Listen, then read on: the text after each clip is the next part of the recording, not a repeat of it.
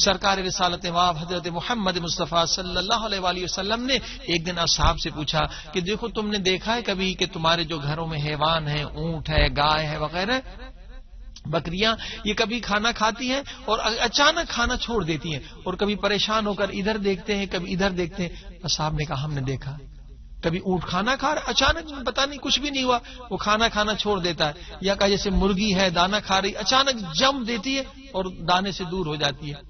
کہا قبلہ یہ بھی ہم نے دیکھا۔ کہ تمہیں پتا ہے ایسا کیوں ہے؟ کہ اللہ کے رسول ہمیں نہیں پتا۔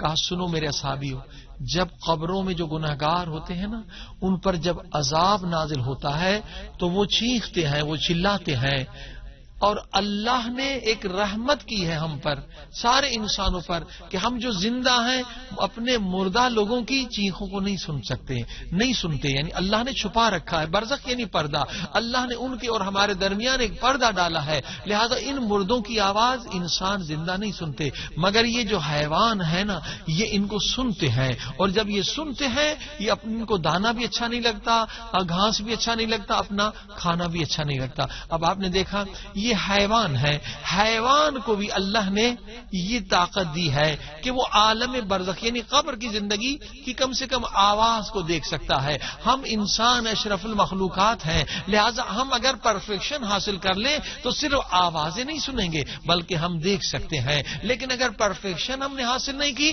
تو ہمارا درجہ انسانیت سے بھی کم، یعنی حیوان تو سن سکتے ہیں، ہم حیوان سے بھی گئے گزرے ہیں۔ دیکھیے انسان اگر فطرت سے ہٹ جائے تو ایسا ہے۔ ایک اور زندہ مثال دے دوں، دیکھیے جیسے آزاد کشمیر میں چند سال پہلے زلزلہ آیا تھا، کتنے لوگ مارے گئے تھے، لاکھوں تک لوگ پہنچ گئے، لیکن آپ کو پتا ہے کہ جب آزاد کشمیر میں زلزلہ آیا ایک کتا بھی نہیں مرا، ایک بلی بھی نہیں مری۔ اب آپ سوچیں گے کیوں؟ یہ حیوانات ہیں مگر اللہ انہیں ایک علم دیتا ہے، زلزلہ آنے سے پہلے مرغی کو پتہ چل جاتا ہے، بلی کو پتہ چل جاتا ہے، کتے کو پتہ چل جاتا ہے، یعنی 1,00,000 لوگ مر گئے مگر ایک بلی ایک کتا جو ہے وہ آزاد کشمیر میں نہیں مرا۔ اب دیکھیے بہت سوچنے کا مقام ہے، فکر کرنے کا مقام ہے۔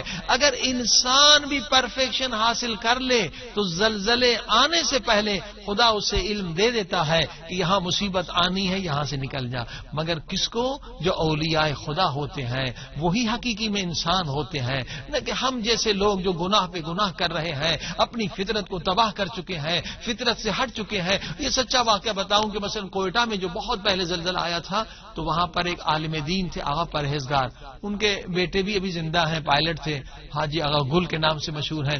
انہوں نے زلزلے آنے سے پہلے خواب میں دیکھا کہ یہاں سے آپ نکل جائیں، کوئٹہ سے نکل جائیں، یہاں آفت آنے والی ہے، مصیبت آنے والی۔ اسی طرح سے اولیاء خدا کو پہلے علم ہوتا ہے۔ یہ جو ہم خواب دیکھتے ہیں نا، یہ خواب کو ہم بیکار نہ سمجھیں، اولیاء خدا کے خواب بیکار نہیں ہوتے۔ ہم جو گنہگار ہیں وہ زیادہ کھانا کھا لیتے ہیں تو الٹے سیدھے خواب دیکھتے ہیں، لیکن اولیاء خدا کو خدا خوابوں کے ذریعے سے علم دیتا ہے، آگاہی دیتا ہے، خطرے سے باخبر کر دیتا ہے۔ خواب کوئی معمولی چیز نہیں ہے، یہ اللہ کی نعمت ہے۔ اسے یوں سمجھیے جو ہم جیسے غافل انسان جاگتے ہوئے نہیں جاگتے تو سوتے ہوئے خدا انہیں جگاتا ہے، مگر سچے خواب وہ دیکھتے ہیں جو ہمیشہ سچ بولتے ہیں۔ ہم جو دن میں 1000 جھوٹ بولیں گے کبھی ایسے لوگ سچا خواب نہیں دیکھیں گے، حتیٰ کہ کافر بھی اگر جھوٹ نہ بولے تو وہ سچا خواب دیکھ سکتا ہے، لیکن مسلمان ہوتے بھی، مسلمان ہے جتنی نماز پڑھے لیکن اگر جھوٹ بولے گا نا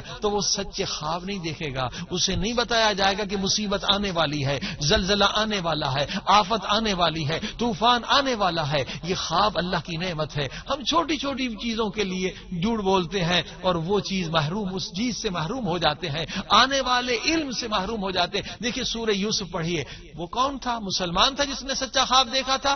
مصر کے بادشاہ نے سچا خواب دیکھا اور پیارے نبی حضرت یوسف نے تصدیق کی اور اس کی تعبیر کی، ایک بہت بڑی مصیبت آنے والی ہے، اللہ نے تجھے علم دیا ہے، آگاہ کیا ہے، مگر وہ اگر نبی نہ ہوتے تو وہ اسے بالکل بے خبر تھا کہ یہ خواب کیا ہے۔ لیکن کیوں ایک خواب ایک سچا کافر نے دیکھا کہ بادشاہ نے جھوٹ نہیں بولا، کیونکہ جھوٹ وہ بولتا ہے جو لالچ ہو یا دنیاوی مفاد ہو۔ وہ بادشاہ کافر تھا مگر جھوٹ نہیں بولا تو سچا خواب دیکھا۔ اس خواب کو بھی آپ معمولی نہ سمجھیں، اولیاء خدا سچے خواب دیکھتے ہیں اور اللہ انہیں آنے والے خطرات سے آگاہ کرتا ہے، لیکن انسان جب اپنی فطرت کو مار دے یا بیمار کر دے تو یہ آنے والے خطرات سے انسان محروم ہو جاتا ہے۔ یعنی بلی تو زلزلے سے بچ جاتی ہے، نمازی مر جاتا ہے، روزے دار مر جاتا ہے۔ کیوں؟ اس لیے کہ یہ 100% اس نے نماز کے ذریعے سے پرفیکشن حاصل نہیں کیا۔ نماز کا مقصد یہ ہے وَاعْبُدْ رَبَّكَ حَتَّى يَأْتِيَكَ الْيَقِينُ، ایسے نماز پڑھ